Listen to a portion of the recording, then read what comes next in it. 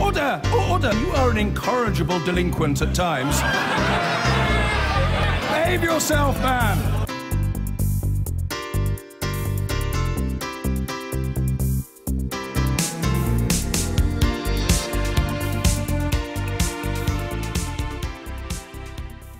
One of the lesser-noticed proposals in George Osborne's spending review last week was the decision to cut what's known as short money. It was introduced by the then leader of the House of Commons, Ted Short, in 1974. It was designed to help opposition parties more effectively fulfil their parliamentary functions. The bill for the taxpayer this year is £9.3 million.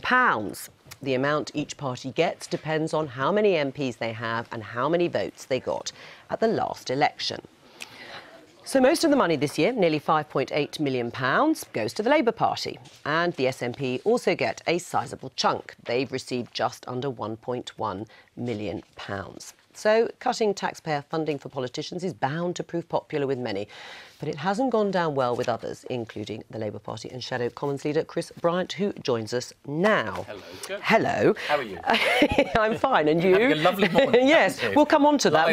We'll go back to that lovely morning in just a moment. I thought you might want to. I mean, every part of the public sector is making a contribution to cutting the deficit, so why shouldn't political parties? Well, look, short money is there to make sure that the opposition, all the opposition parties, can do a proper job of scrutinising the government. So, for instance, just as the government has got the whole of the civil service and special advisors who are all political appointees and, you know, a budget to be able to go and visit whatever institutions. So, for instance, the prisons minister can visit the prisons. So too, surely, opposition portfolio holders, like the shadow ministers, prisons minister, should be allowed to visit prisons as well. But shouldn't there be a contribution from opposition parties or political parties in general to tackling the deficit? I'd be right behind that if it weren't for the fact that what the government has done in this same period is it's increased the number of special advisors who are all party political appointees. They've gone up from 79 to 103, an extra cost of £2.5 million every year, all going to Tory party members.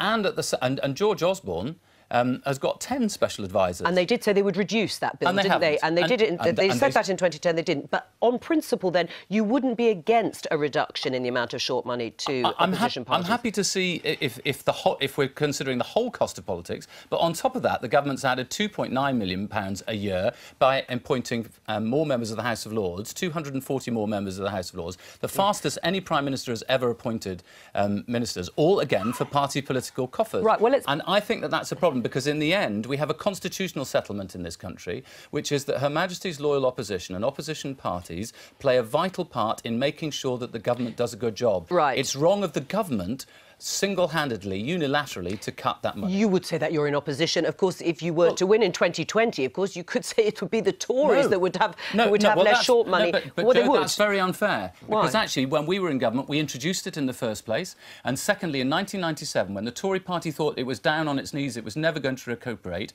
we trebled short money. They claimed £45.7 million. So it's quite one thing. We have been honourable in this, and the government is being utterly despicable and dishonourable. Oh, right. Well, despicable and dishonourable on the issue of short money for democracy's sake.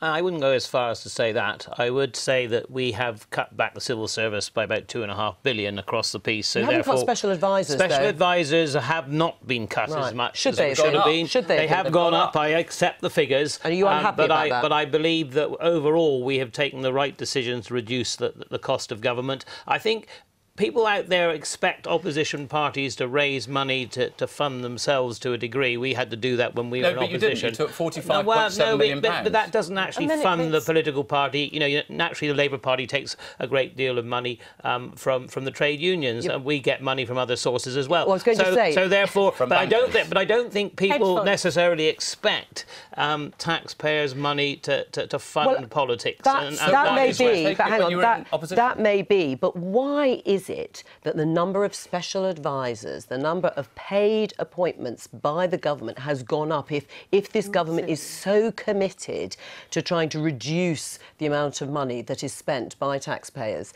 on this particular area? Why is it that we've seen large numbers of people appointed to the House of Lords? It's growing in some areas, you might say. Let me deal with a situation of vis-à-vis the House of Lords. When we actually came into government after 10, 12, 13 years of of Blair government, we actually had 28% of the members of the House of Lords. Therefore, there is a really good reason for the House of Lords to reflect in some ways. That's a good way of deflecting. So therefore, I'm not going to take it on the nose that we shouldn't actually bring people into the House of Lords. The Prime Minister has appointed 10 times as many barons since he became Prime Minister as there were at Runnymede in 1215, and yet he goes on about democracy. He wants to cut the number of elected MPs but increase the number of unelected politicians. I can bring in the figures that Tony Blair produced. Is it bad for democracy? Don't all shut down because nobody can hear you. So, Chris, go ahead. I was just going to say one other thing, which is quite interesting. The government has decided there's also Cranbourne money in the House of Lords, which goes to opposition parties. It's decided not to cut that. And why is that? It's because they haven't got a majority in the House of Lords, so they're just going to let that carry on. It is utterly reprehensible the way the government is behaving. It's unconstitutional. I think they should be, and quite a lot of Tory MPs, to be honest, I think that Neil agrees. He's smiling. He is agreeing with me. He's going to go back and he's going to tell John... not moving, no, your lips are sealed is the expression, but they're also... But your top lip is sweating. All right. That means I think that you agree with me. Is it good for democracy, though, to have a fully functioning opposition? Yes, it is. Right. And I think we're probably suffering from some of that at the moment. Well, let's talk about the fully functioning opposition as it is. There's a shadow cabinet. We left just enough time. I knew we'd be disappointed otherwise. It's one of those hidden measures, Joe, like taking 1 million people off the electoral roll. Right. They don't get headlines in the same way as splits do. Well, before we move on to yet another subject, the shadow cabinet meeting's at 2. What will you be saying? Well, it depends a bit on what Jeremy says. I personally think that it would be on my conscience, to be honest, if there were another attack by ISIL on British targets, either in this country or overseas, like tourists, wherever, and we were not to have authorised the use of lethal force against them, when a French socialist president is in favour, when the whole of the United Nations is in favour, the international community is in favour, and when we're already bombing ISIL in Iraq... So is John McDonnell right, it should be a free vote? I'd prefer it to be a free vote, but I want to hear... If it's not a free vote and Jeremy Corbyn says, I am the leader, I will decide, I am whipping my shadow cabinet to vote against airstrikes, what will you do? Well, I'm not sure about whose decision it is, actually, to make. Sure. But I've had this conversation with you on this programme many times before. Hypothetical questions begin with the word if. Yeah, but and listen, I'm not the meeting's at 2, and every implication is... Diane Abbott, whom we talk to a lot as the sort of voice and representative of Jeremy Corbyn, said, and others, has said it should be a whipped vote and a whipped vote against airstrikes. And all I'm saying is, if that is the case, will you then vote against? Let's go back, shall we? Every time you put the word if in, it becomes a hypothetical question. I want to listen to the leader of my party. He's elected with a massive mandate within the party, but I've expressed what my personal preference is and what my anxiety is, that if I vote against, in the end, if I vote against any kind of military action against ISIL, will I, I had somebody send me an email earlier which said, couldn't we just appoint a negotiator to negotiate between ISIL and us? Well, that is just fundamentally naive, dangerously naive, and leaves British people unprotected and insecure. So, yes, I prefer it to be a free vote. If Jeremy's going to vote, is ardent in one view, and obviously I take a different view from him.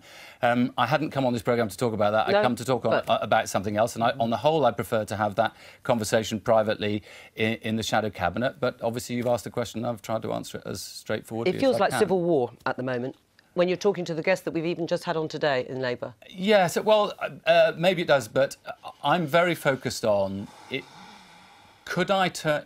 if a constituent of mine were on holiday somewhere or were in London and there was an ISIL attack and they were killed, would I have failed in my duty by refusing to countenance military strikes? I know all the dangers that there are. There's not a coherent plan. I'm not always convinced by David Cameron and all the rest of it. But in the end, would I have failed that person? All right. Chris Bryant, thank you. We'll talk to you after the shadow cabinet meeting.